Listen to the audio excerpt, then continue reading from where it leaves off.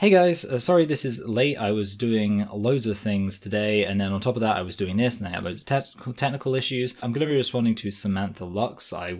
Samantha Lux has been on my radar for a while, and if you have seen my video responding to Jammy Dodger, which I will link now, then you will know that I've kind of had, for a while I was like, well, these people who aren't really like, they're not really making serious arguments was my position. I was like, well, I don't really see the point in responding to them. But then I saw, actually, no, they're kind of, there are a growing group of people who I used to think of as just kind of lifestyle YouTubers who are now actually beginning to argue for positions. And I figure it's worth having a conversation about that. I will say, I guess there's a chance that Samantha Lux is watching this right now because, you know, Samantha has responded to some other people who have made stuff in relation to the content. So with that said, hello, if you're there, nice to meet you. I hope you enjoy this video and have some fun watching it. So yeah, I'm just going to start watching. I don't think there's anything else to cover. So let's press the button that causes things to play. Hi everyone, welcome back to my channel. For today's video, we're going to be doing another reaction video. I know you guys love these videos, and honestly, I love to make them. So she posted a video on non-binary people and how it's sexist and confusing. Girl, if you're I must admit, I am hopeful that Samantha will respond to this, because I want to know what the, like, will I be boy? Because I feel like I've seen Samantha do this with other people, well, women, be like, girl, what are you saying? But to be honest, I'm not really sure she's actually down to learn. I think she's just, you know, trying to make that coin. That doesn't make much sense though, because Ariella Scarcella began to make money off of, or get big off of, like, sex stuff, like things to do with sex. And since Scarcella has started to do more stuff on gender identity, I believe Scarcella's views have gone down significantly.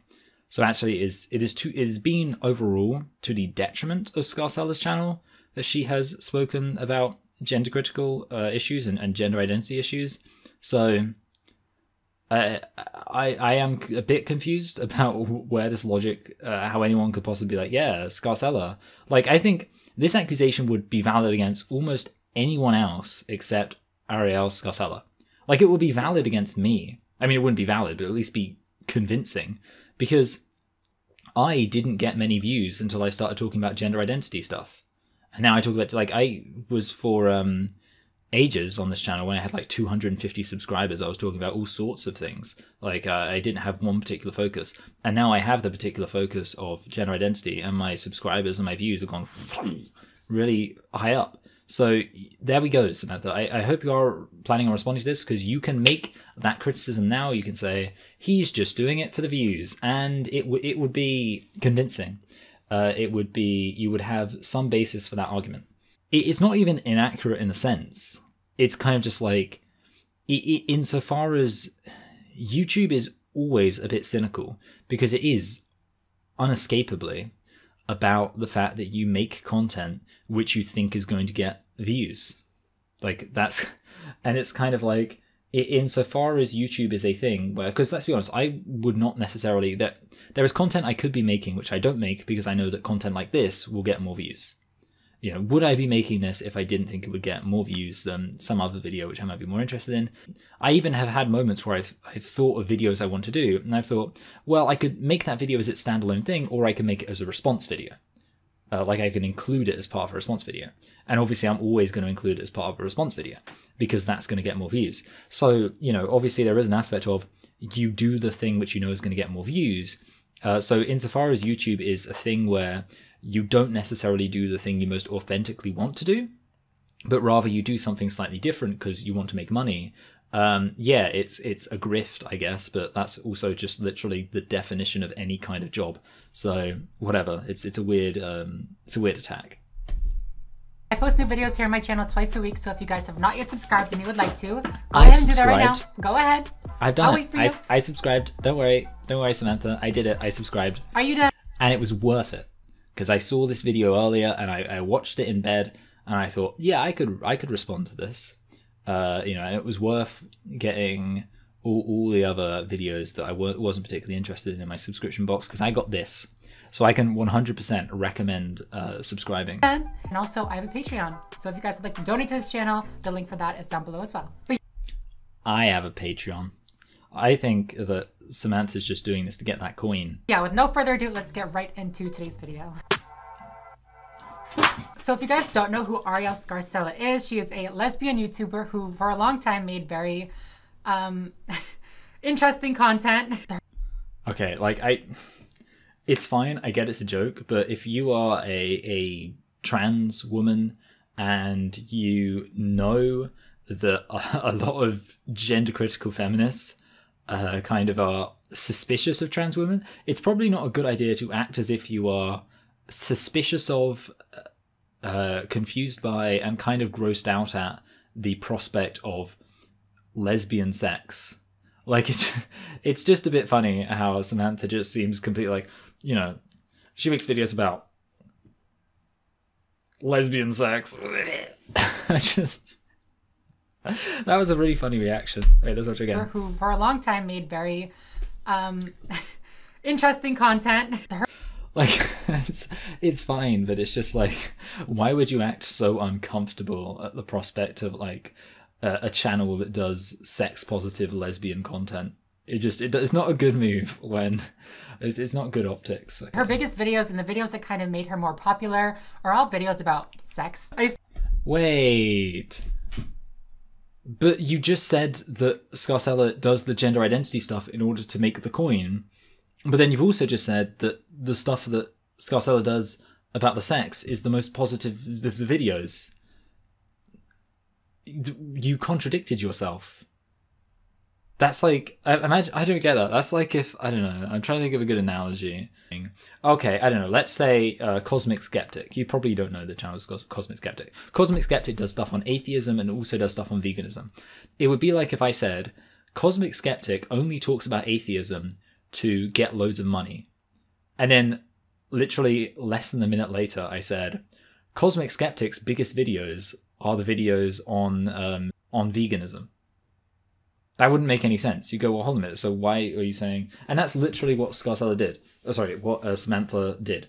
Scarcella makes two types of videos: videos on sex and videos on gender identity.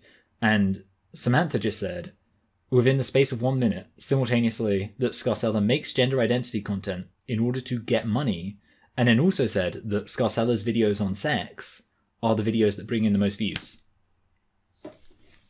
I don't get that. Okay. Say this like it's so taboo, but her videos are about like lesbian sex, like how to, you know, be with lesbians, stuff like that. She's again, seems really uncomfortable at the prospect of women having sex with each other. It's fine, but like, it's just really funny that like, that it's just, I guess it's just so typical to imagine, like, if you had to imagine an idea of kind of the prototypical gender critical idea of a trans woman, this would be it. Dressing up like a woman, trying to emulate a woman in every single possible way, and simultaneously seemingly incredibly disturbed at the prospect of two women having sex with each other. Oh, great. Transitioned into more of a trans-centered content. Honestly, like every third video that she posts is something about trans people and how they're taking away women's rights and lesbians are all leaving her. Girl, I can see why, first of all, but... Oh, wow. Catty. I mean, that's fine. Like, I don't mind people having a personality, and if part of that personality is insulting people, it can be. I mean, I will say usually I insult dude bros. Like, that's the thing. I mean, at the end of the day, like, I make fun of people like Vorsh and mostly just Vorsh, because I think Vorsh is really funny.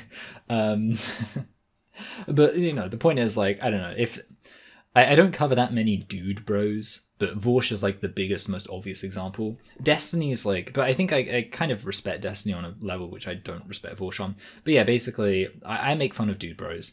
And, you know, at the end of the day, do I think that it is an equivalent to making fun of Ariel Scarcella for being ugly, or I guess that's the implication. Like, I can see why. Like, I don't know, maybe actually what Samantha's trying to say is, well, lesbians are leaving you because you're a bigot. Maybe that's it.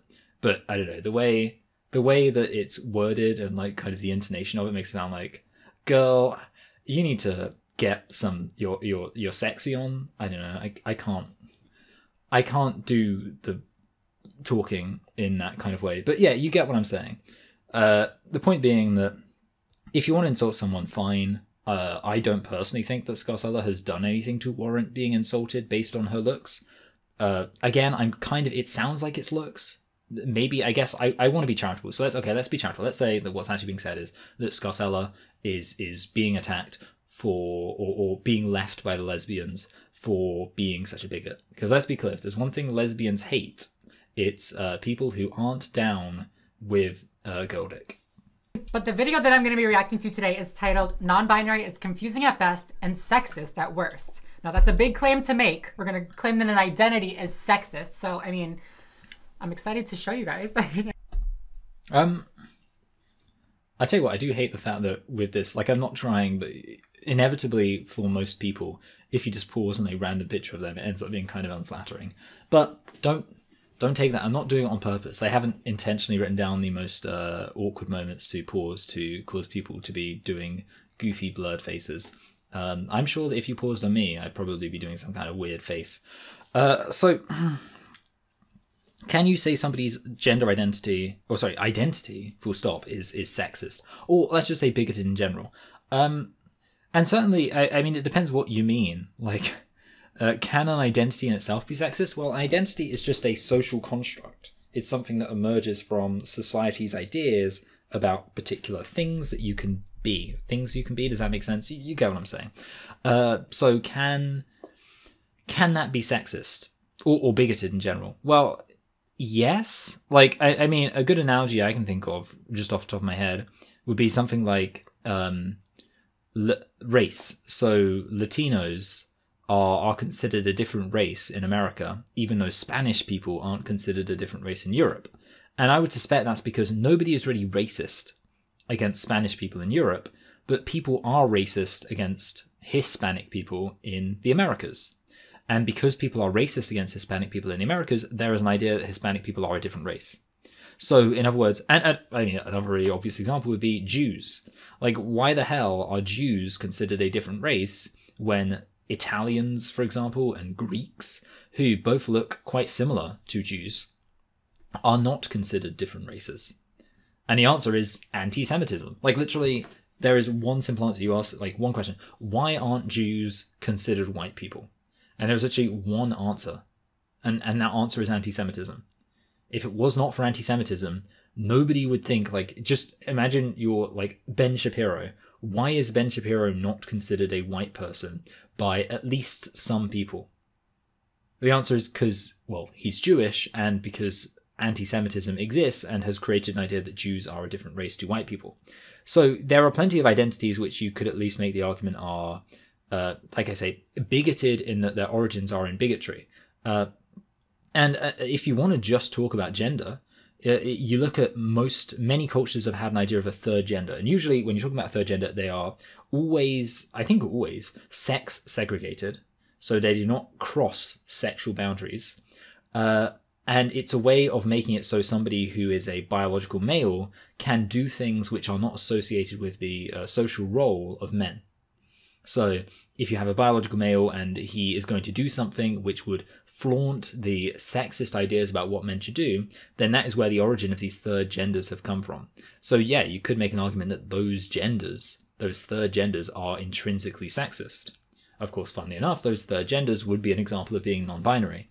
So again, I would quibble the idea of even using the term gender in that context. I think it's something which can be disputed, and I'm not going to get into it, but I think there could be a debate there. But insofar as, let's say, it is a gender, yeah, sure, those genders are literally sexist. Like, those genders are sex segregated, and based on the idea that there are certain things that men and women should do, and that therefore if a male person, a biological male, does a certain thing that contravenes this idea oh god, I really need to do a video on like third genders in like the parts outside of Europe, in, you know, I was going to say the global south. It's not just global south, but yeah, it contravenes it. Then they invent this idea of a third gender, which is the funny thing is that it's obviously significantly not non-binary, as non-binary is often understood in contemporary queer theory. Because in contemporary queer theory, they always say that non-binary means nothing.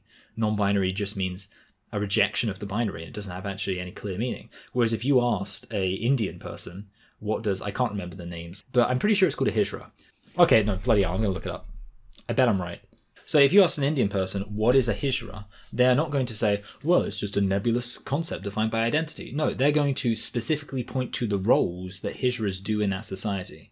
So yes, is that sexist? Yes, it is sexist when you are literally saying that you've invented a gender just to have an appropriate class of people to do particular roles in society. Yeah, that's sexist. There we go. There's literally no debate there. So there we go.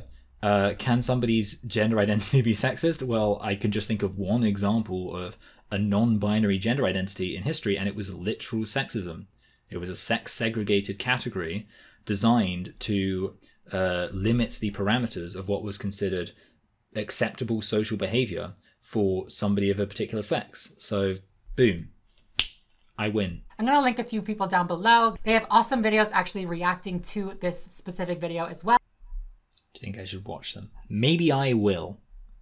Maybe it will be a Patreon special. No, not really. I don't think I'm ever going to have content specifically for patrons, because I'm too cool. Also, yeah, so being non-binary is a type of trans identity that does not conform or does not identify with either of the binaries. For me, I was born on one. Okay, that was just misspeaking, but I do think it's funny. Either of the binaries. Obviously there's just one binary. It's not two different binaries. That's fine though. Like, it's just funny that it's just misspeaking. Although it is kind of funny because many people have pointed out that in trying to reject the binary, the man-woman binary, they have accidentally created another binary, the binary non-binary binary. So maybe we're going to get non-binary binary people going forward who will reject the non-binary binary. There we go.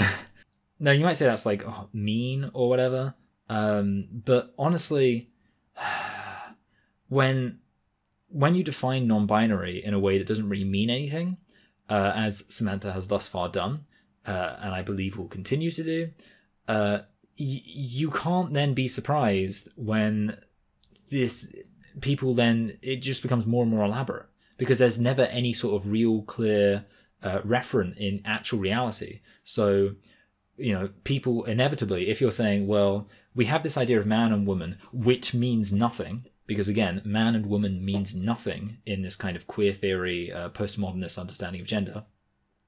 And then you say that people do not feel represented by this man-woman binary, which means nothing.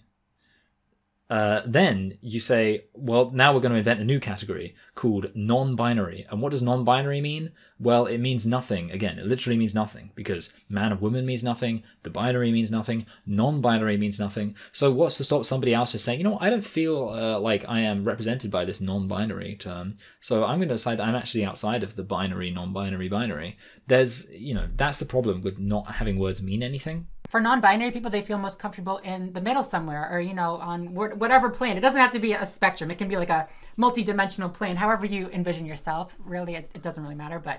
See, I mean, that's kind of what I'm getting at. Like, once you literally have no meaning, it's kind of just like, I guess, poetic license in the most literal sense. You can just say, actually, gender is a trans-dimensional hypercube. And it's like, yeah, sure, it can be. Like, you can just... Literally, it can mean anything. And then you have to think, well, what is the point even in this word? What is the point in man and woman and gender and binary and non-binary if you can just say literally any series of descriptors for it, for your position in this, you know, matrix, second dimension, fifth world, billion to the Google power spectrum of hyper gender malarkeys. You know, there's just no limit to it. So I guess it means nothing. I guess that's it. If somebody walks up to you and says they're non-binary, or man or woman, as people would, you know, as somebody who believes in non-binary would have to affirm, it's just as if they've gone up to you and gone, yeah! It means nothing. It's like, whether they describe it in like, I'm a pansexual polymorph who's also 53% wolfkin, but only on Wednesdays. You know, they could say that, or they could just go, blah, blah, blah, and it would have the exact same meaning, because nothing they just said means anything. Brilliant. Love it. Yeah. But the main takeaway of a non-binary identity is that they don't identify with being a binary male, being a binary man, or being a binary female or a binary woman.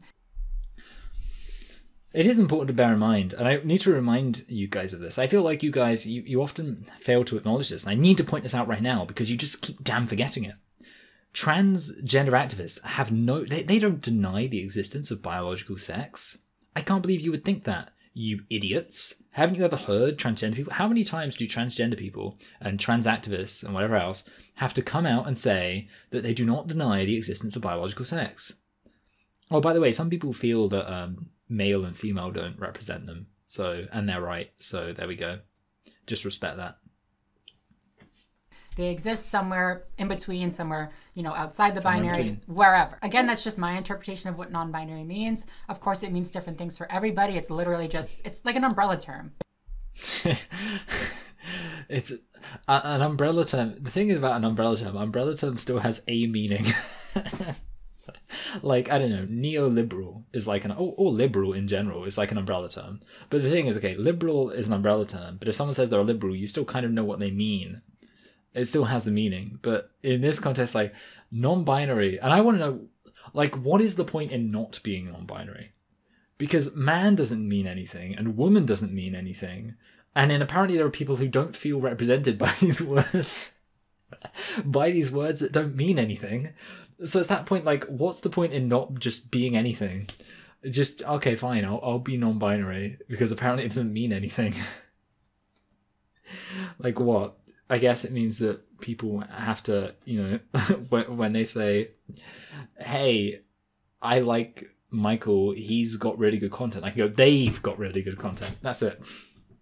That's what it should be. Just like, why can't you just express it in terms of the real world consequences? So just say, I'm a pronoun pedant. That's it. You're not non-binary. You're just somebody who likes to get annoyed at people using third person pronouns. Yeah, I just, it just like, it's an umbrella term. An umbrella term for nothing. But it doesn't mean anything. So how is it an umbrella term? Like, an umbrella term is supposed to be like a useful term that helps you kind of like group lots of disparate things together. But in its context, I mean, I guess it's disparate, but it's disparate in like the most meaningless sense. Oh, goodness me. Okay, let's go. I do encourage you to go check out some of their non-binary creators and, you know, hear it from them. But anyways, let's get into this video. It's brutal, girl. It's brutal. Girl. Again, I will reiterate, I do want Samantha to respond to this because I want to be called boy.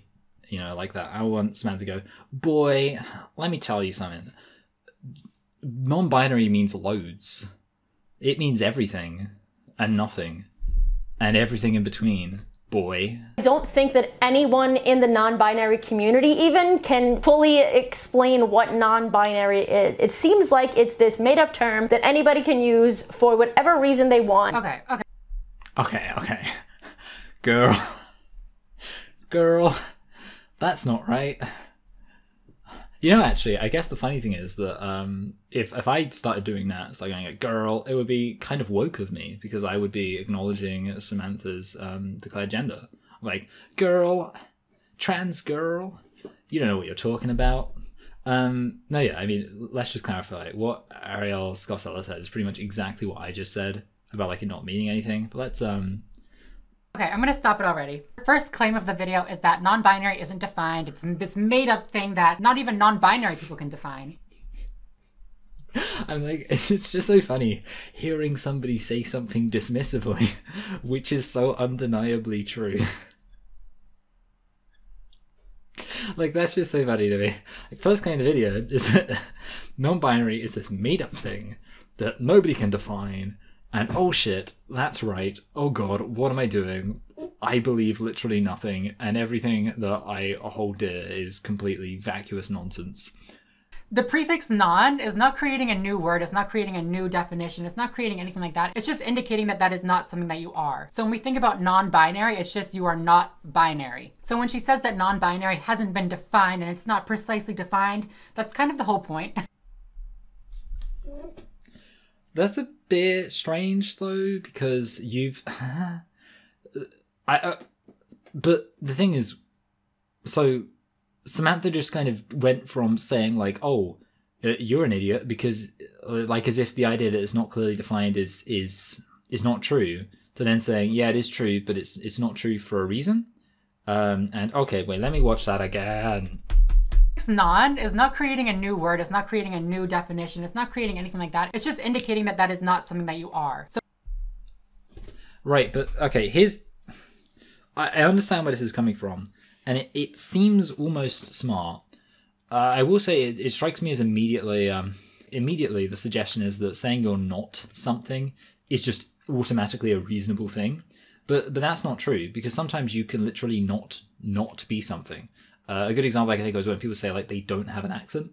You ever like met someone who doesn't have an accent? And then like you think they're saying, like I said as a joke to Luke, I said, yeah, I don't have an accent. It's really good that I don't have an accent. And he took me at face value, and he was like, wait, let me do his accent perfectly. Mike, I can't do that. Michael, you have... Sorry, that's Brummy. Okay, I'm just going to give him a Brummy accent. Luke has a Brummy accent now. Michael, you have a very distinct Southern English accent. And yeah, basically, there we go. That was my impression. Yeah, good. I mean, I had to give him an accent he literally doesn't have because I can't do his actual accent. But, you know, we got there in the end. And obviously, like, the thing is, you know, that is true. I do have a Southern English accent. And I was saying it as like a joke. And, you know, I could make fun of Luke for not getting that it was a joke. But to be fair, you know, like, it's kind of... I kind of understand why, because there are people who genuinely, unironically, believe they don't have accents. Like, especially, I think it's a common thing amongst Americans in particular. Like, you'll get Americans who are like, yeah, I don't have an accent. And it's like, well, you do have an accent. You do have an accent because you literally can't not have an accent. Like, you can't not have that thing. And it just suggests, like, a serious lack of self-awareness. Another good example would be the people who say they're non-denominational. Like, get people who are like, I mean, you probably don't get people because you're probably not interested in these kind of discussions. But, you know, like, the whole idea of being non-binary, non-denominational, and people will go like, yeah, I'm non-denominational. Like, I don't actually believe in, like, Calvin or Luther or the Pope or anything. I just believe in what Jesus said, so I'm non-denominational. And again, the point is, you know, I think this is an analogy worth stressing. You literally can't not have a denomination, because inevitably, if you say, like, you just believe what Jesus taught, well, that's what that's what Catholics believe. That's what Baptists believe. That's what Reformed Presbyterians believe. They all believe that they are following, you know, the true expression of the Christian faith. And that's what makes them a denomination. The fact that they believe that's what their view is. So for you to say that you're non-denominational doesn't make any sense. And it's why lots of people who kind of get annoyed with that will say, like, non-denominational is my favorite denomination. Because it literally is. Like, that's it. There's also that really funny XKCD. I've actually forgotten how it's what order the letters appear in, where it's like he's talking about conlangs, and he's like, oh man, there's too many disparate conlangs. We need to make a conlang that's going to bring unity. And then the joke is that there's just one more conlang. So that's kind of it. Like, this idea of saying, like, you are going to be the person who doesn't have this thing or isn't part of this thing is just nonsense. Like you saying you don't have an accent or you don't have a denomination. Obviously, I mean, lots of people don't have a denomination if they're not Christian, but you know, if you're a Christian saying like, oh, I'm a non-denominational Christian, these terms mean nothing. So immediately I'm skeptical of this idea that just saying, well, I'm non this thing automatically makes it a coherent definition, because there's many examples where that's not the case. Again, so saying like, I'm non-binary and just thinking, well, that automatically makes sense because there exists a binary, is stupid, and yeah, makes you sound as stupid as somebody saying they don't have an accent. Saying you're non-binary would almost make sense if the binary itself was clearly defined. The problem is with non-binary people is that the binary isn't clearly defined, because if you get someone to try and define the binary, I guess this would be the challenge. If someone says they're non-binary, don't ask them what non-binary means. Ask them what binary means and say, I want you to define binary in a way that is simultaneously coherent and actually means something while also not including you. And they're not going to be able to do it, because either they're going to say that the binary is just who identifies themselves as a man or a woman, and you'd say, well, that's incoherent because it's circular. You're just saying that the binary by which people are defined is itself determined by people's definitions and how they define themselves, so that's incoherent. Or they'll say it's some kind of essence, like a man essence or a woman essence, and then you go, okay, well, yeah, that's at least coherent, but there's no evidence for the existence of man essences and woman essences.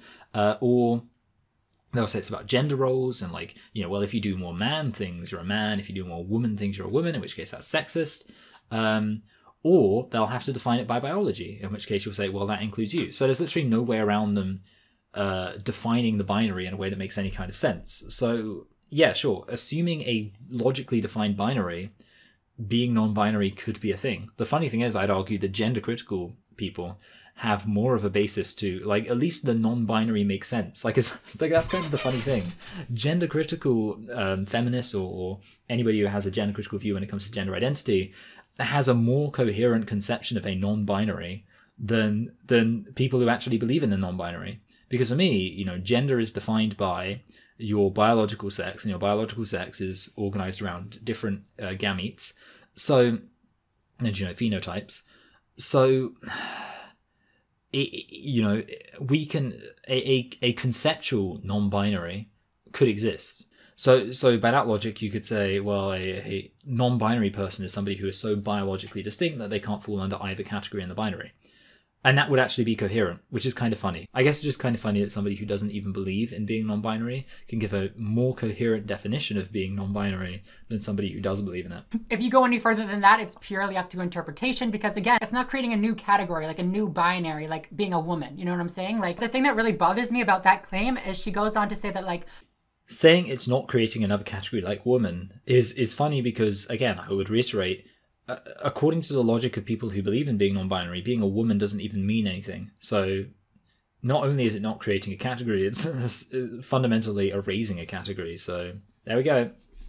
Claim is she goes on to say that, like, oh, not even non-binary people can explain what non-binary means. Girl, like, Google it. There are... What? That doesn't make any sense. If the point is that a definition of if the point is that a definition of non-binary is so elusive that not even people who subscribe to being non-binary can define it, then the whole point is that you can't Google it. Like, this is like if, I don't know, like there was a political movement called Blippy Bloppism, and I said, Blippy Bloppism seems so confusing. Even the Blippy Bloppists I meet can't define it. And this one goes, why don't you just Google it? It's like, well, the whole point is, how can I even Google it when literally the people I meet who subscribe to the thing I'm talking about don't actually know what it means? Like, it doesn't... I'm so confused. Surely the implication of the sentence, not even non-binary people can define it, is that not only has Ariel Scarcella Googled it, but she's gone one beyond and actually actively gone out of her way to try and find non-binary people defining this concept, and has found that there doesn't seem to be anything logical to it. I mean, let's be clear on the fact that I am 4 minutes into watching somebody who's not non-binary but claims to be sympathetic to non-binary people explaining as best as they can what it means to be non-binary, and they don't seem to have a very clear definition of it at all. So, you know, it's there it is. Plenty of people that talk about what their identity means, how they experience being non-binary. That's just not true. I think. So I will say this, Samantha, if you're watching, you are free to recommend, like, let's say 5 books. And they can be any books. They can be philosophical, they can be scientific, they can be anthologies, they can even be fiction, that you believe, and you can consult anybody, you know, you can do a proper brainstorm, that you believe would make it obvious what non-binary means. And we're not talking about Google here, we're talking about 5 books of any length you like that can explain it in the most detail possible. And if you, I mean, heck, if you just write a comment, you know, you don't have to respond to this video. If you just write a comment saying, these are the 5 books, and you can even throw some journal articles in there, I don't mind. These are the things I want you to read, the resources I want you to consult. Maybe put in slightly more than 5, because there's a good chance I may have read at least one of the 5 that you recommend, because, you know, I am well read on this subject. But just list any recommendations, and I will read them. I have read around on this topic loads, and I have not been convinced. But if you genuinely think that there is some degree of, like, you can learn about this and it will change somebody's mind on it, well, yeah, give me anything you think that I should read, and I will learn about it, and I will read it, and, you know, in the space of probably a few weeks, and we'll see. That is what I'm saying right now. I'm giving you the opportunity to make sure I am maximally informed on this topic, and I will come back to you and tell you whether or not I think this idea of being non-binary makes sense. I have realized, by the way, I'm kind of covering up her face, but if I go down here, it kind of looks like I am Ariel Scorsella. Seriously though, I am kind of upset that I am covering up her face. I think that non-binary is actually a new woke way of saying androgynous, just like wielding a sword of wokeness over the new term. For validation purposes, for pronouns, for control. Literally 50 seconds into this video, she's claiming that being non-binary or identifying as non-binary is a way to control people. Well, affecting how people can use language and whether or not people can use language in an intuitive sense, and forcing people to use language in a way that doesn't make sense to them based on the idea that they're a bigot if they don't it's pretty controlling. Oh my god. She says that it's a new woke term meaning the same thing as androgynous. First of all, that's just not accurate. And it's just like so frustrating to me because she's diminishing an identity. Okay, I guess that statement there, just that's not accurate is all that's going to be said. So I'm just going to say that what you need to realize is that similar to the whole biological sex thing, when you try and pin gender identity extremists down on like how they understand biological sex, they'll say, oh yeah, biological sex is definitely real. Like they'll say it's real, they'll admit it's real when pushed on the topic, but then they'll say things which only make sense if they don't believe in biological sex. Like they'll talk about people not feeling like they are represented by the terms and the categories of male and female, which only makes sense if you don't believe in biological sex. When they're pushed on the specific issue, they may say one thing, but when they actually talk more generally about the topic, that's when they betray what they really believe. And I think it's a similar thing with this whole gender identity, gender expression thing. If you ask these people, do you think that it is actually expressing gender in a certain way that really makes somebody trans or non-binary, they will always say no. But when you actually look at their kind of ideas of what it means to be non-binary or to be transgender, they will always give an indication actually deep down they think it is about gender expression. So, you know, yeah, I would say it seems like it is about people feeling androgynous. And I think also that just makes sense because you look at how much, you know, like the ground floor of feminist theory is that gender is a big thing that constantly impacts our life. So it makes sense if you've been raised to believe there are certain ways men should behave and there are certain ways women should behave, and then you feel that you go beyond that you might, rather than challenging the idea that certain genders should do certain things, you might actually instead decide that you have become a different gender, that you are a different gender because you're doing things differently to how you have been told boys and girls should act. So that's a very reasonable theory, which I don't think can just be dismissed with no. Non-binary people are non-binary no matter how they look. They can look like a typical cis woman, a typical cis man, and still be non-binary. They can conform to gender stereotypes and all that kind of stuff and still be non-binary. It's a matter of identification, not the way you express yourself. See, again, this is the issue. It's kind of it's the same issue. Basically, yeah, when they're pushing it, they'll say, yeah, sure, you can be non-binary and look any way you like. You can be non-binary. It's got nothing to do with expression.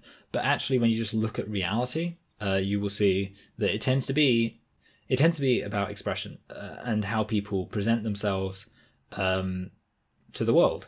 So yeah, I mean, yeah, in theory, they're always going to say, when pushing it, they're always going to say, well, it's about identity.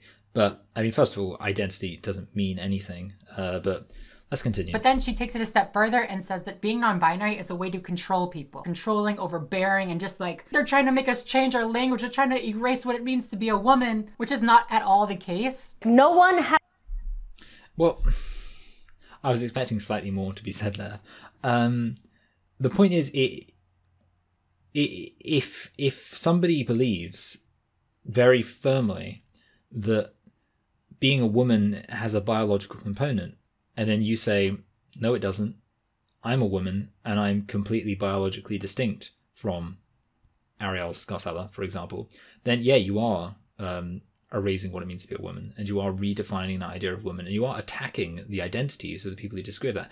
You are no less attacking somebody else's identity, the identity of a gender-critical woman, or me, for example, in saying that you think gender is not defined by biology, as I am attacking your gender by saying I don't think gender is defined by identity. It's the same thing. So you, wherever you fall on the gender spectrum, wherever you fall on the gender plane, that's completely up to you. So that's why people's interpretation of being non-binary is so different, because it means something different to everybody. Okay, Samantha, I'm going to try to, I guess, make the central point for you, just to see if I can kind of get you to understand this. I don't want to sound snarky. I apologize. I just want to try and really help here. The issue is that any identity must have some kind of referent for its definition. And this is true of literally anything. So if I say that I am white, then what I am saying is that I have physical, like, okay, what is the referent when I say I'm white? I'll give you a clue.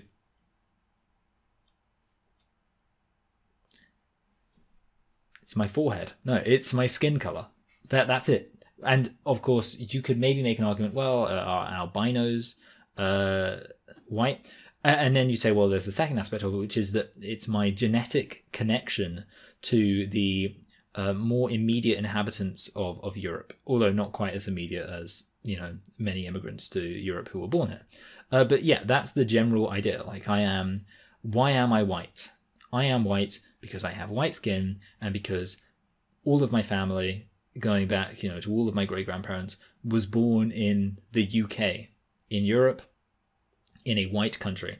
Why is somebody black? Somebody is black because of, one, their skin color, and two, again, because of their immediate connection to, generally we'd say, Africa, you know, and their direct connection to it.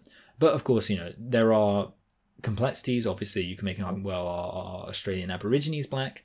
I'm not going to get into that. But the point is that there is a very obvious referent, and there can be complexities to that referent, but it's still there. And I think it's, you know, you don't even have to be right. You can be speculative. For example, maybe I've got a bit of Jew. Okay, we've already mentioned Jew. So let's say I've got a bit of Jew in me. Why? Well, you know, because I kind of got like thick, dark eyebrows. So, you know, lots of Jews kind of have Mediterranean features. Or we could just say Mediterranean in general, it doesn't matter. The point being, even then, what am I saying? Am I saying, well, I think I might be Jewish because I've got a bit of a Jewish essence in me. Like, I have kind of the Jewish, like, I feel like I am a Jew born in a white person's body. No, I wouldn't say that. What I say is that I have some physical features that suggest Jewish heritage, let's say, and some kind of genetic connection to the people who have historically inhabited Palestine, and obviously there's some complexities about it also being some of the Ashkenazi Jews apparently coming from Khazar, I believe is the thing, which I'm not going to get into. But that's basically the point. It's a genetic thing. What about sexuality? If I say I am a straight man, what does that mean? It means I am attracted to women. There we go. That's it. Easy peasy. Like, there it is. So okay, what do you got? You got my attraction. Well, that's a very clear, obvious referent. Not only is it, just immediately in my mind, you say, what is it? Well, it's my desire to with women, but also it's going to tend to have a physical expression. So there we go.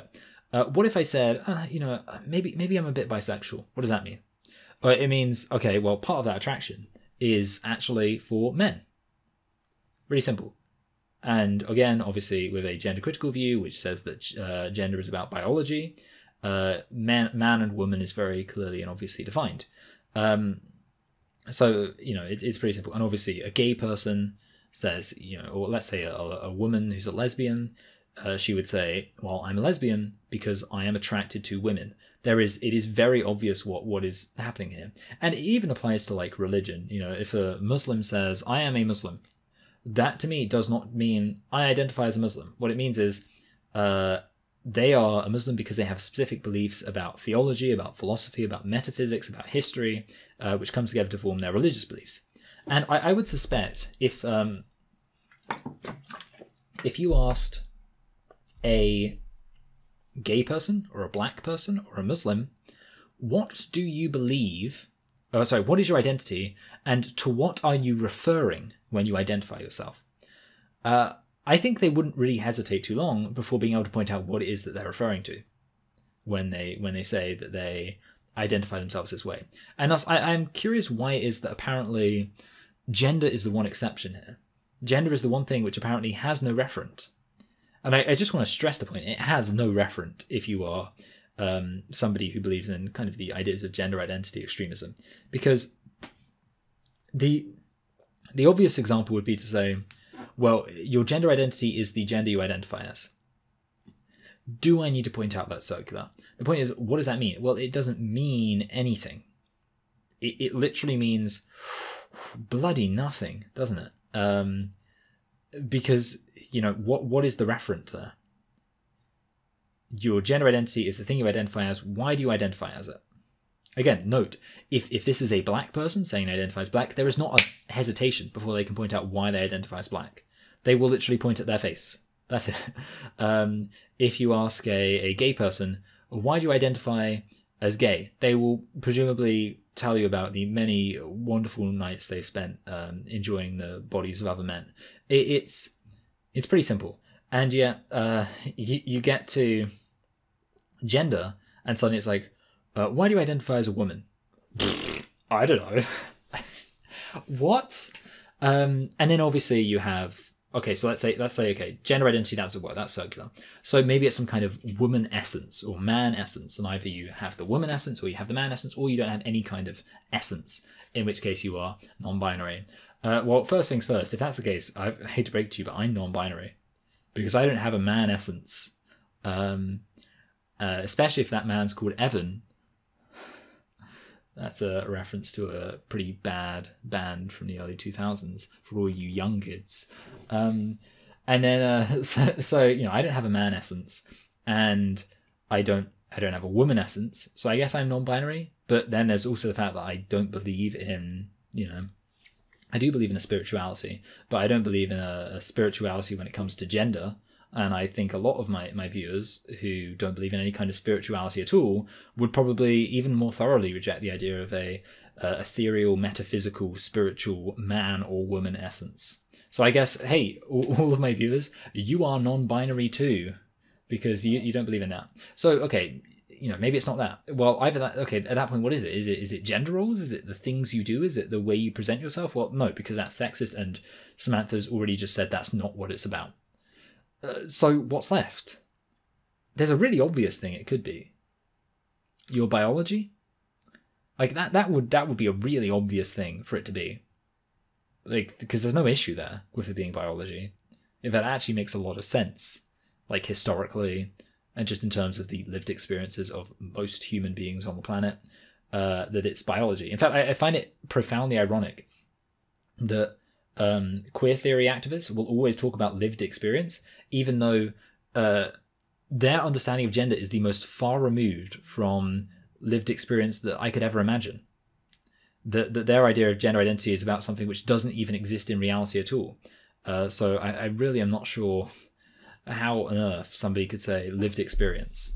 So yeah, I hope that's kind of clear, that basically you need to be referring to something. When you identify yourself as a woman, or you identify yourself as a man, or you identify yourself as non-binary, that's fine. All I would ask is one question. To what are you referring? Because you need to be referring to something other than your identity itself. Because there is no other thing like that. I can't think of any other identity where the definition of that identity is so circular. So why is gender the one exception where it suddenly develops this incredibly circular meaning? I'm not sure. Secondly, most of the people I know or that I have seen that identify as non-binary. First of all, this is purely anecdotal. She literally just says straight out, like, from what I've noticed, like, girl, I don't care what you've noticed. Okay. I actually find it really funny how a lot of gender identity extremists and general trans activists will have this thing where they say like, hey, you know, nobody cares about your studies or your theoretical stuff or anything else. All we want to know is, you know, just speak to trans women, speak to non-binary people, and then you will understand them. Just talk to them. Get to know some trans people. That's like a recurring thing. And, you know, show of hands, who's heard a gender identity extremist say that? Hey, speak to a trans person. Just get to know a trans person. It's not hard. All you've got to do is listen to the lived experiences, of trans people. Like I say, it's funny that they use the term lived experiences when their idea of gender is literally so far removed from the idea of a lived experience because it literally has no referent in actual reality. But, you know, they say, listen to the lived experience of trans people. And yet at the same time, when you then say, oh yeah, this is what I've observed from the trans and non-binary people I've spoken to and met and interacted with, they go, no one cares about your personal experience, which is literally what they do all the time. Like any time, it's so hypocritical. Any time that people's lived experience or interaction with trans people and non-binary people hurts the arguments of self-identity essentialists, gender identity extremists, they will say, well, listening to trans people is complete nonsense. But every other time when you write a comment, they'll say, why don't you listen to trans people and hear the things they're saying? And it's so stupid and hypocritical. Anyway, let's... Maybe if you took a second to step out of your gender critical movement and maybe like follow some actual non-binary people, like listen to what non-binary people are saying, then you would know that that is not the fucking case. What?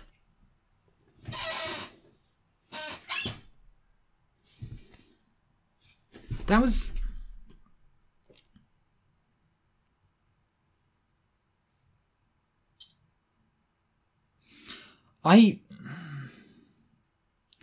So, to clarify a point, I was just saying how, like, lots of these people in this movement will hypocritically say, hey, you know, when somebody talks about their experience talking to and engaging with non-binary and transgender people in a way that negatively affects the goals and ideals of gender identity extremists, they'll say, hey, you can't do that. That's wrong. You know, that's just anecdotal evidence. And then obviously they'll hypocritically turn around and say, well, maybe you change your mind if you spoke to transgender people and non-binary people. And I was saying, oh, isn't that hypocritical? That just happened, but within the space of about 10 seconds. Okay, let's just get that again, just for the record. You've noticed. Maybe she literally just says straight out, like, from what I've noticed, like, girl, I don't care what you've noticed. Maybe. Okay, so there we go. That's statement one right there. Statement one, it doesn't matter your individual experiences interacting with and engaging with trans and non-binary people. That's statement one. It doesn't matter what you've noticed engaging with these people. Now let's hear statement two. Maybe if you took a second to step out of your gender critical movement and maybe like follow some actual non-binary people, like listen to what non-binary people are saying, then you would know that that is not the fucking case. Statement two. Statement two. If you interacted with and experienced transgender and non-binary people in your own personal life and listened to them, then you would change your mind. That is two completely contradictory statements within the space of 10 seconds. I can't.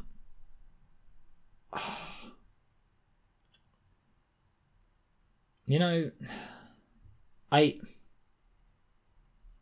it's kind of nice, I guess, to just have like somebody who can make a mistake like that and still, you know, be comfortable continuing the rest of the video. I don't know, I guess it's, with all the evil in the world, it's nice to know there are some people out there who are so naive that they could genuinely say two brazenly contradictory statements and just power through it.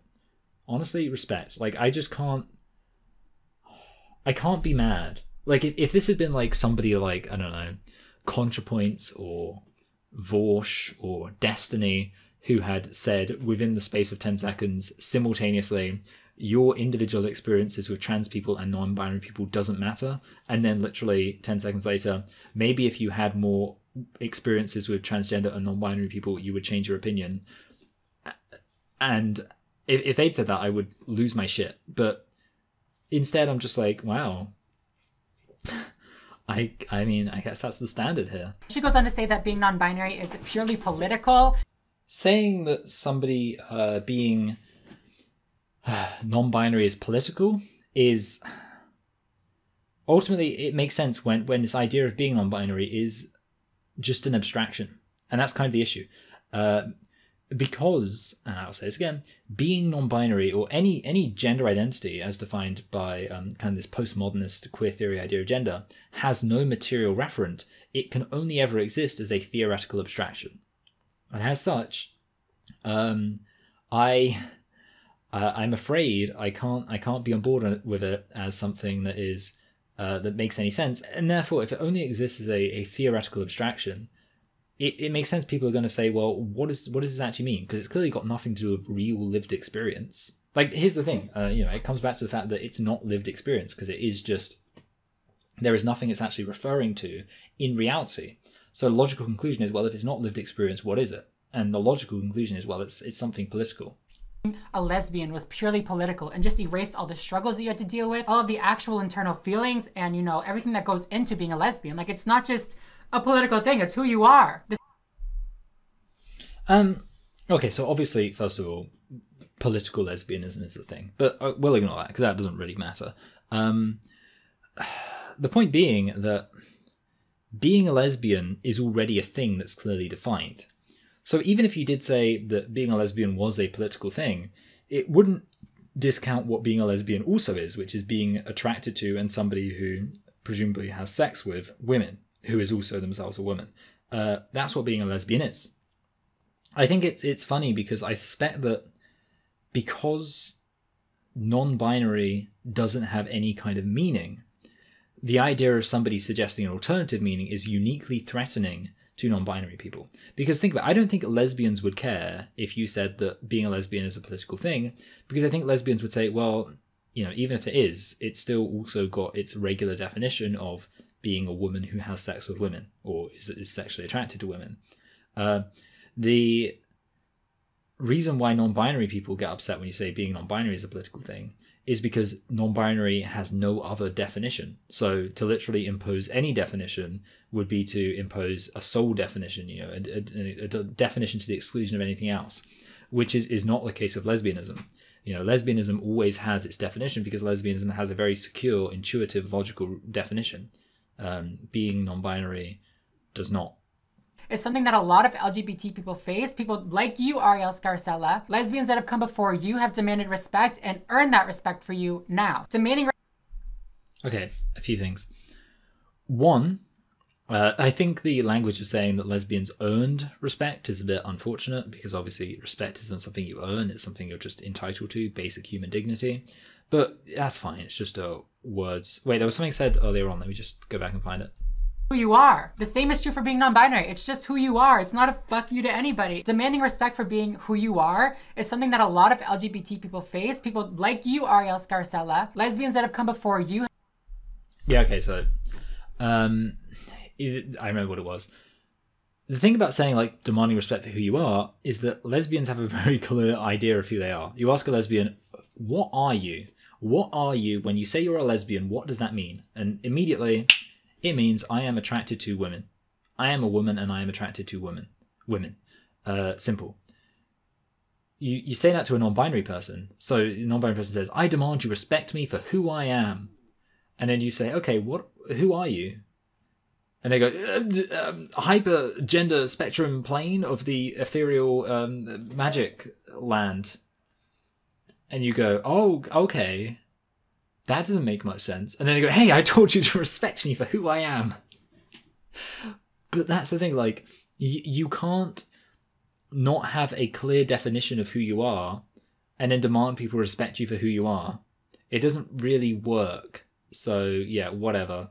And then you have demanded respect and earn that respect for you now. Demanding respect and that fight for respect does not take away.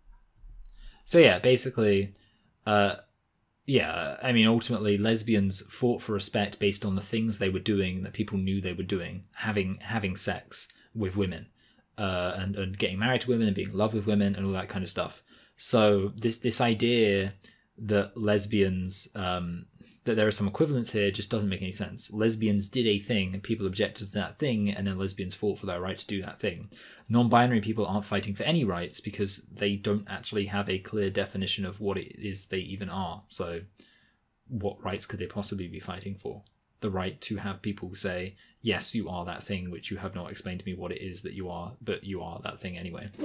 Now, demanding respect and that fight for respect does not take away from your identity or does not make your identity any less valid. It simply means that they're less accepted and that they have to work harder to be who they are and be accepted by society. And you are...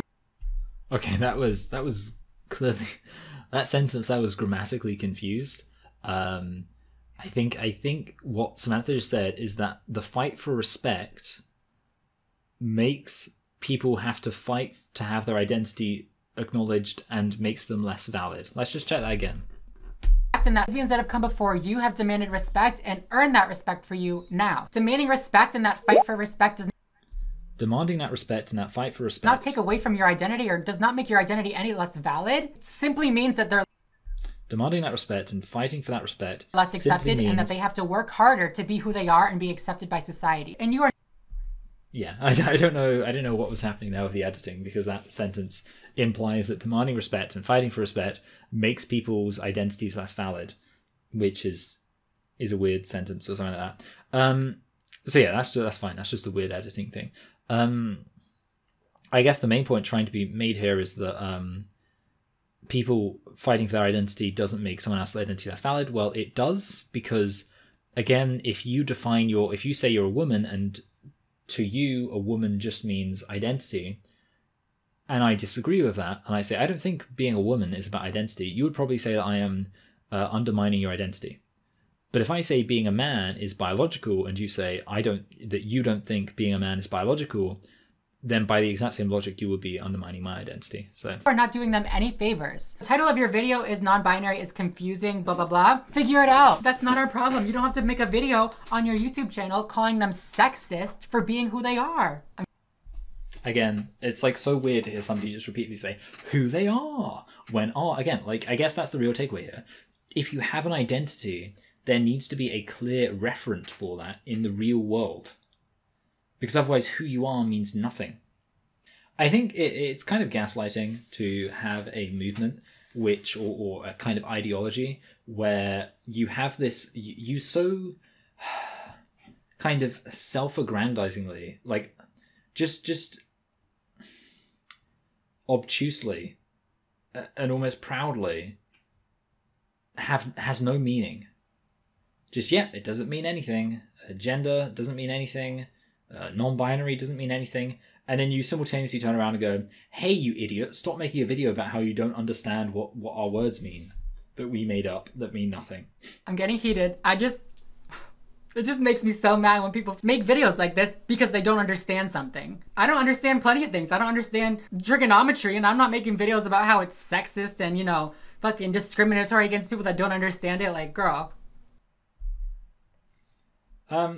Again, that girl, I do love it. Girl, yeah, like, the issue is, you know, I don't understand it. I guess, here's the thing, it's important to understand that I don't understand something can have different meanings. And a lot of the time, saying, I'm going to move this around slightly, saying I don't understand something doesn't just mean I don't understand that thing. It means I don't understand it, and I suspect it doesn't really mean anything. So saying, it's kind of, I guess, naively acting as if I don't understand this thing means just that on its own in isolation. What it really means is I don't understand this thing, and this thing needs to be explained. So there we go. Yeah, I hope that's clear. I hope that's you now understand what I don't understand means. It doesn't just mean, hey guys, just to let you know, just to say this out into the ether, I don't understand this thing. No, it means I don't understand this thing. Now, please, can somebody explain this thing to me in a way that makes sense? Because yeah, I would argue not just all my videos, but I would argue all videos that really argue a point should, if they're being kind of honest and open to the idea that they could be wrong, must be saying in some sense, I don't understand this thing.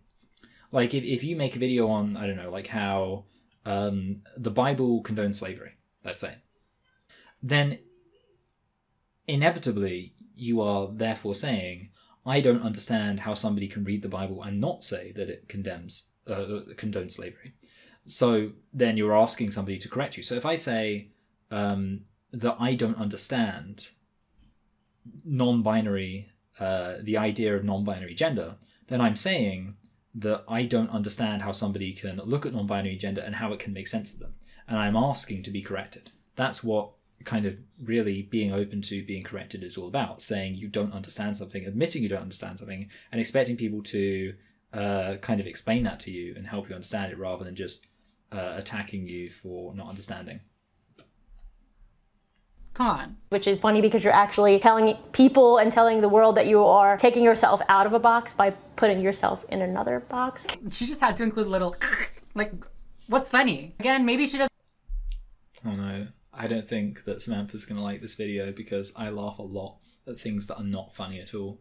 Okay, let's see what the answer is. Doesn't understand like how words work or something, but okay. I want to know where this is going, Buster. Like, that's fine if you don't understand. Like I can explain it to you if you really want. Really? Okay, I'm so ready. I have to say it again because she just doesn't get it. The prefix non is not creating a new category, a new word, a new anything. It's just saying that they are not binary. And these binaries already exist. We're not creating a new binary or a new something like that. We're just saying, oh, I don't identify as either of these existing binaries. Again, the binary might exist, but the point is, again, how can you define the binary in a way that, like, how are you defining the categories of man and woman in order to understand the binary and explain the binary? Because for me, like I say, I have a pretty clear definition of what the binary is, and I could offer a coherent definition of what it would mean to be non-binary. I'm just wondering how you can do that. So yeah, it would be, that's kind of the issue. You can't just say that you're not this thing, because, well, what about the thing that, you know, you have to define the thing that you're not, first of all. And you've not really been able to do that. So whatever, let's just... Even though you can't technically transition to another sex, but visually, secondary sex characteristics trying to appear as the sex they feel more comfortable as. Okay, first of all, you 100% can transition to the opposite sex, like, hi bitch. I don't... Hey guys, I just need to remind you of something, because I heard lots of you are stupid, ignorant turfs, and you don't know that actually no transgender people deny biological sex. What do you think you are? Oh God, you're so stupid. All transgender people acknowledge the existence of biological sex. I mean, you know, one time I met this stupid little turf, and they were saying some bullshit about how transgender people, transgender activists, gender identity extremists don't admit that biological sex is a thing. Well, let me tell you, Buster, we do. Also, you can transition to the opposite biological sex, because biological sex isn't about phenotypes or chromosomes or genitals or anything like that. It's or gonads. It's about looking like, well, like that, apparently. That's, I mean, look, what is Samantha, I guess, okay, so here's the funny thing. I often get comments saying, like, you don't know the difference between sex and gender, even though, like, it's just a really stupid comment. I get it all the time, and I'm not even going to get into it, but I don't think Samantha understands the difference between sex and gender, in that Samantha, I think what Samantha is saying here, I don't know, wait, I have no idea what's, okay, let me scratch that. I have no idea what Samantha is saying here. Samantha is either understanding what sex is and claiming that they have genuinely changed to the female phenotype, or Samantha is saying that sex is purely defined by secondary sexual characteristics and arguing that their body is in keeping with those secondary sexual characteristics, and that means that Samantha is now a female. Or Samantha is saying, I'm going to move to talking in second person. So either, right, Samantha, either you are saying, yeah, that it's you've actually transitioned to having a female phenotype or being a female phenotype, or you're saying that you have female secondary sexual characteristics and that makes you a female, which would be a bold move if that was the case, because that would be, talk about biological essentialism.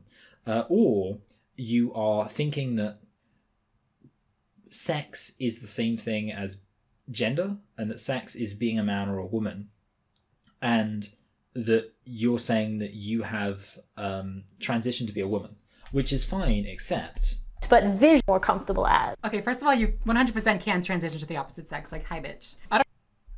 Okay, I guess, fine. So is that it?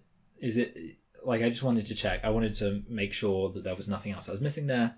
I guess it has to be that you think that biological sex is the same thing as gender, and that being a woman means identifying as a woman, which is, I disagree with that, but I just want to understand that that's what you're saying, because that is not how anybody would define sex.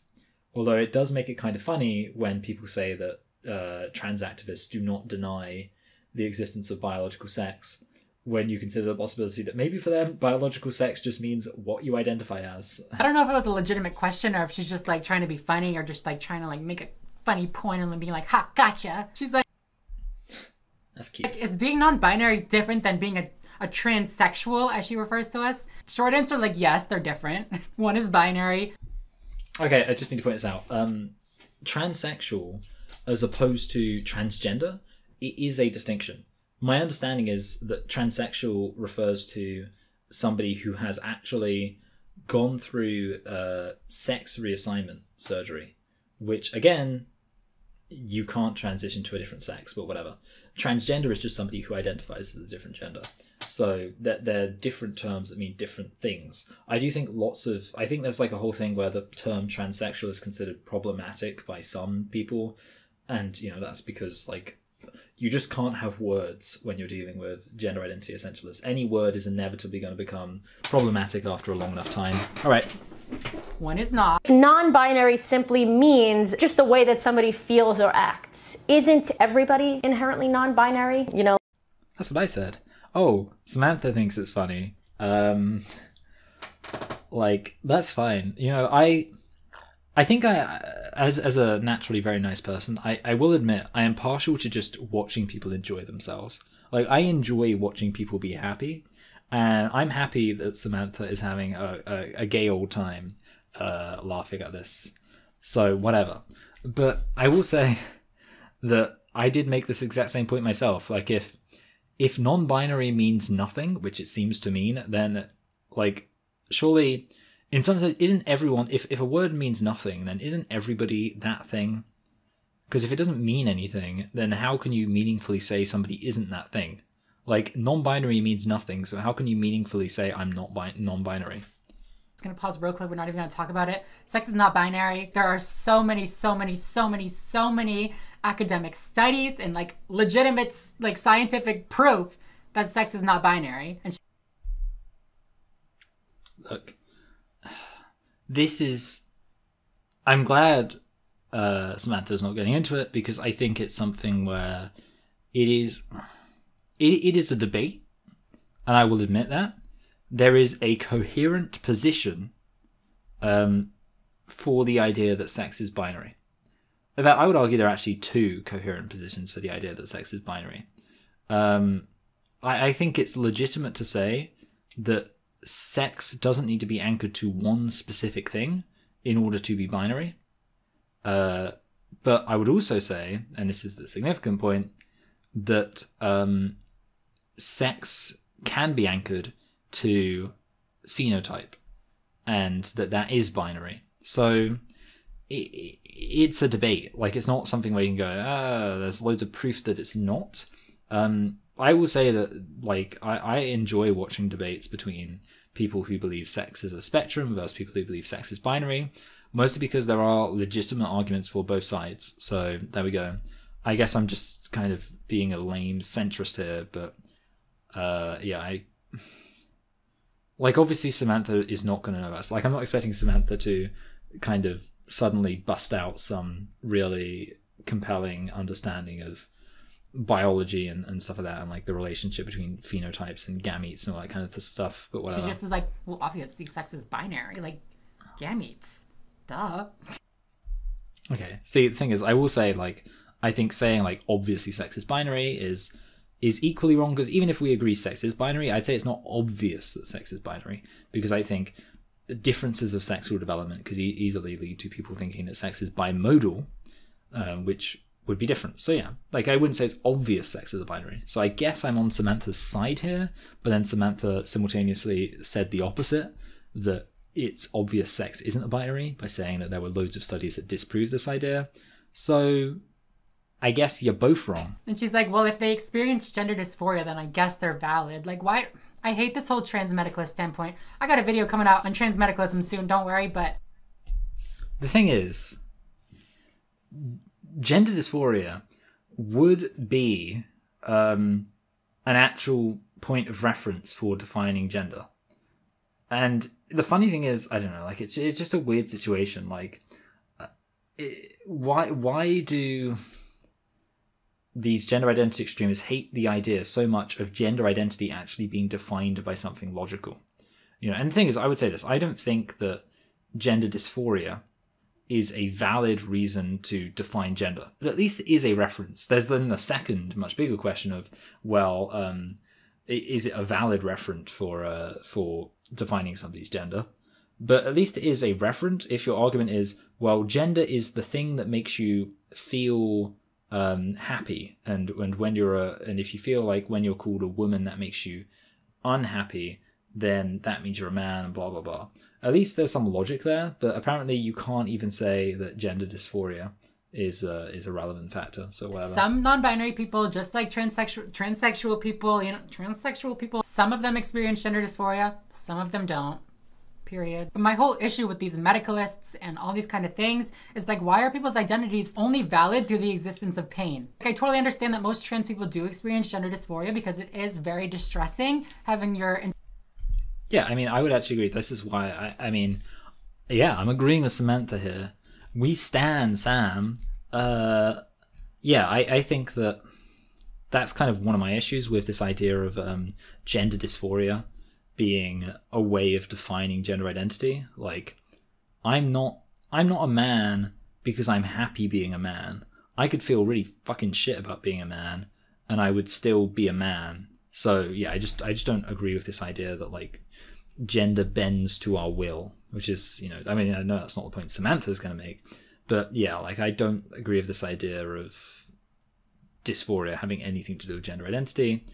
So yeah, I can just kind of just watch Samantha make whatever point it needs to be made while not necessarily agreeing with it. Internal sense of gender and your body not align. But if somebody can figure it out without feeling distress, why are you going to penalize them for that? As far as the law goes, I think that would be very tricky. I think it's becoming increasingly difficult to figure out how to treat non-binary people in the world, because a lot of things are sex segregated or gender segregated. Okay, and not my problem. She goes on, she's like, wait, what? But not my problem. But hold on a minute. Okay, so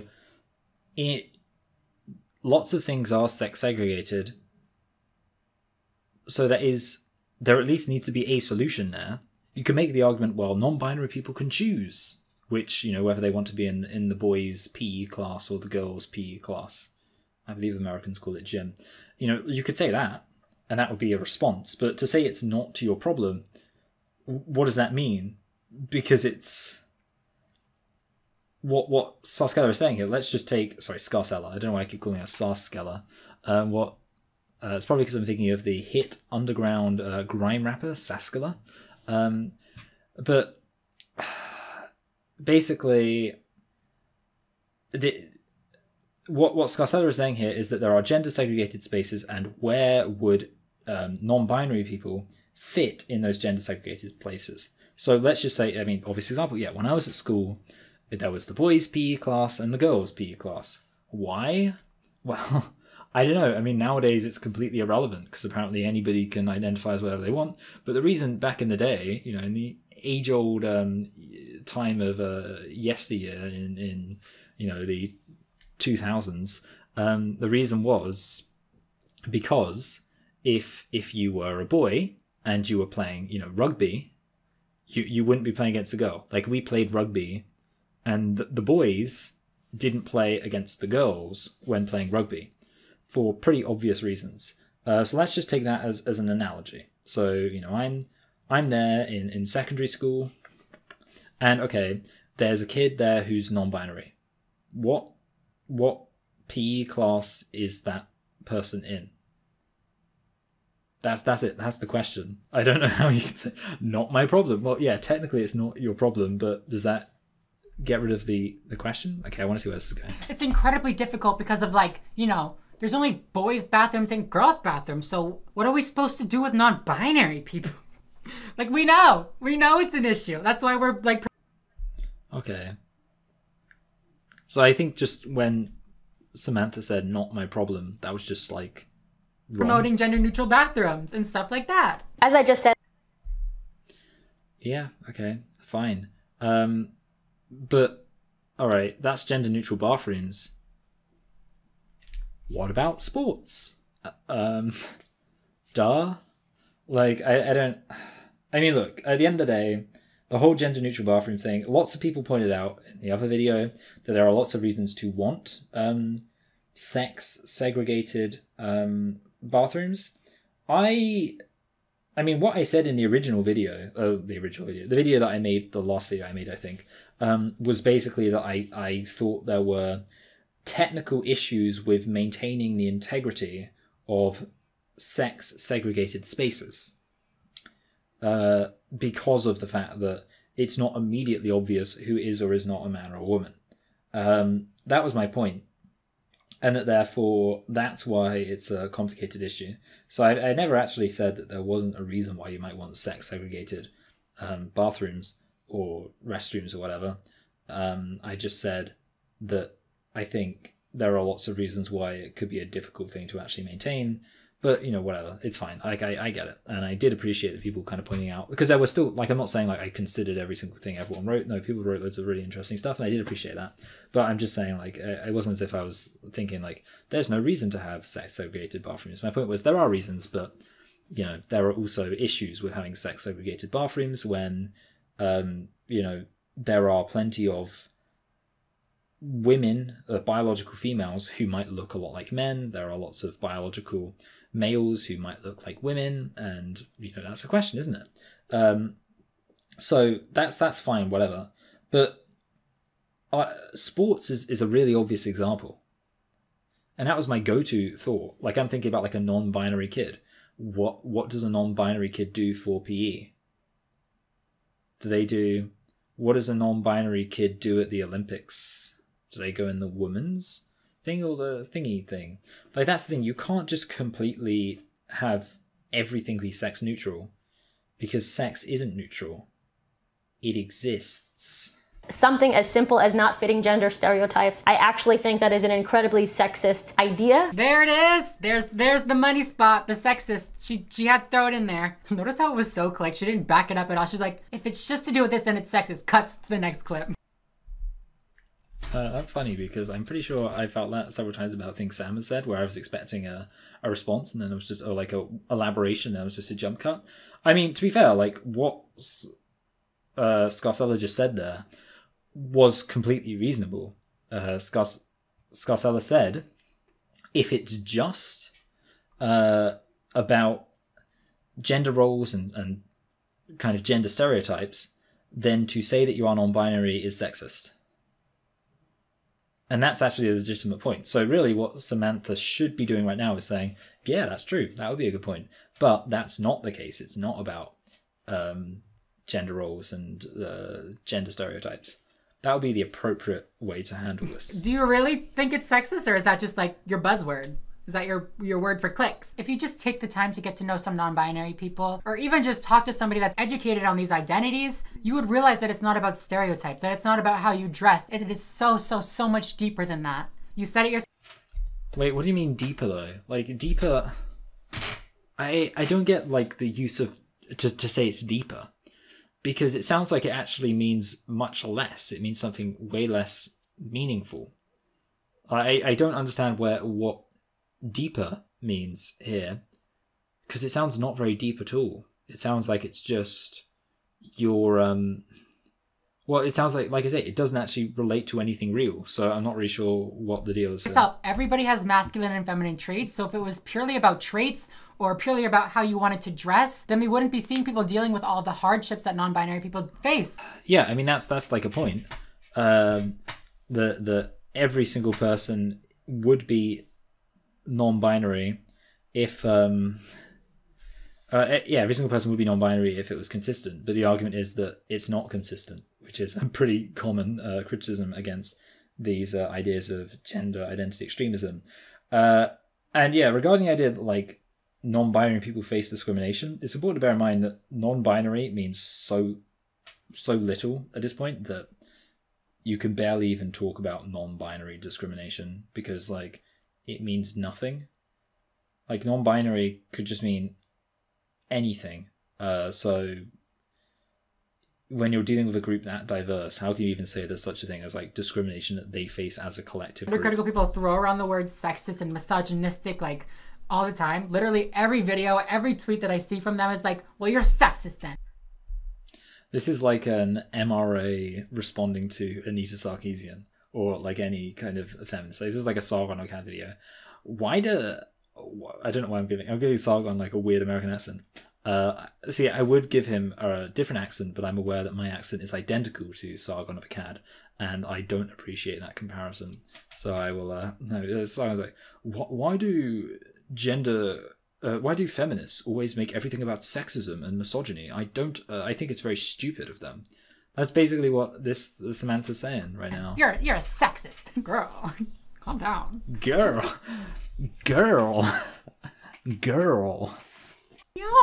Not trying to laugh at sexism. I'm really not. Like, sexism is real, misogyny is real. But sweetie, that's not what this is. Why does being non-binary mean the erasure of female characteristics?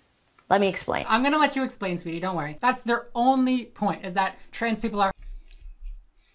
I'm gonna let you explain, sweetie, don't worry. Oh boy. You know, it almost seems like misogyny. Hurting women. Almost every single female-born person that calls themselves non-binary. Already like this phrasing, like you can just tell that she's like, so you call yourself non-binary?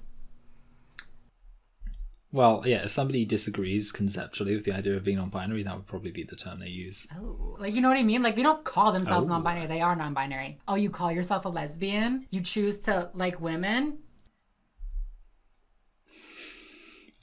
Yeah, the difference is, like, call yourself a lesbian. I don't think anyone denies that lesbians exist, though. That's the thing. Because there's no... Because, like, how could you even? Like, how could you deny lesbians exist?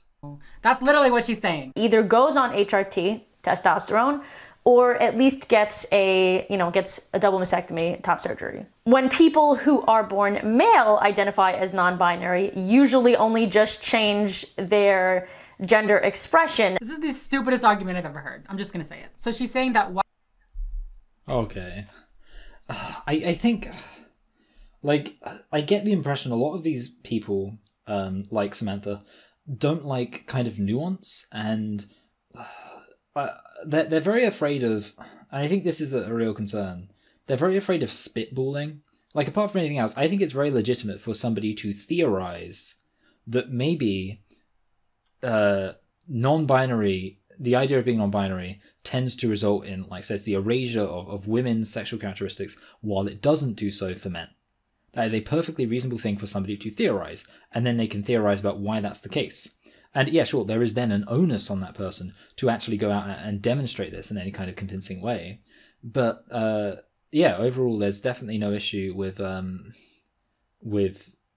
saying this thing. With presenting that as like, holy shit, I've been doing this for too long. With presenting that idea as like a theory to suggest. So yeah, there we go.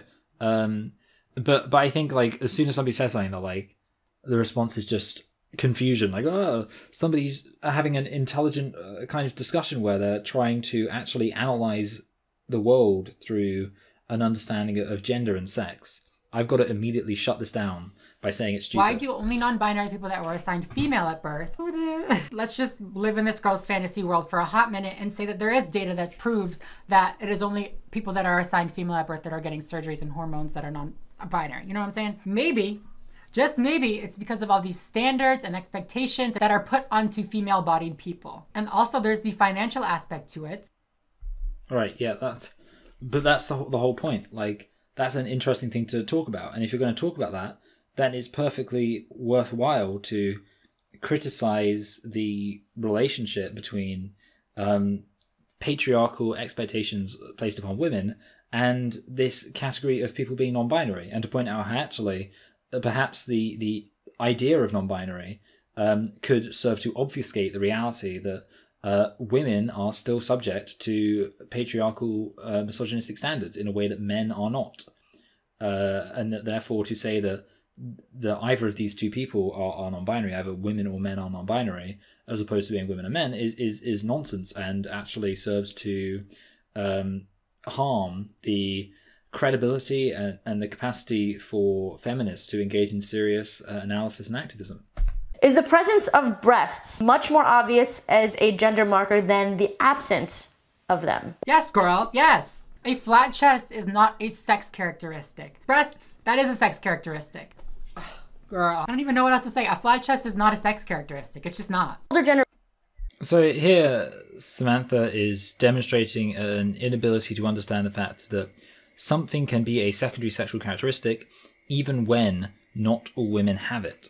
Because I assume Samantha's logic here is that some women have flat chests, therefore not all therefore having a flat chest is not a sexual characteristic. That's the best understanding I can get. But by that logic, you would have to conclude that being tall is not a sexual characteristic. And you'd also have to conclude, by the way, that having a beard is not a sexual characteristic, because some women have beards. Basically Samantha doesn't understand what secondary sexual characteristics are. It is possible for some women to have male secondary sexual characteristics and some men to have female sexual secondary characteristics. And therefore, yes, having a flat chest is a male sexual characteristic, and having pronounced breasts is a female sexual characteristic, even though not all women will have pronounced breasts. In a similar sense to how having a beard is a male sexual characteristic, even though not all men will have a beard, and some women will have a beard. So there we go. Yeah, easy. Generations, trans men adopted a variety of masculine looks that fit their personality and often worked to reach an Often? I like that accent. Well, that's the end of the video. I just recorded a different end, and I was so tired that I ended up ranting for ages. Let's just say that's the video. It's over. It's done. Thank you for watching, and like and subscribe, and enjoy everything that happened in the world, and just do all that kind of stuff. And yeah, goodbye, and thank you for watching, and I hope that you have a very good Lent. Thank you to my current patrons: Hannah, Kirsten, Stephen, Nancy, Rubble, Lizu, Jessica, Constant, Adriana, Harper, Alex, Leica, Jane, George, Katie, Ryan, Vishnuvius, That Feminist Your Father Warned You About, Lily, Emily, Frederico A, Evan, Philip, Anna, Sophie, Jamie, Pastor, Lena, Julie, Dustin, Rashmi, Marion, BJ581, Joshua. You're all very appreciated. Thank you guys so much for watching, and I will see you in Thursday's video. Bye, guys.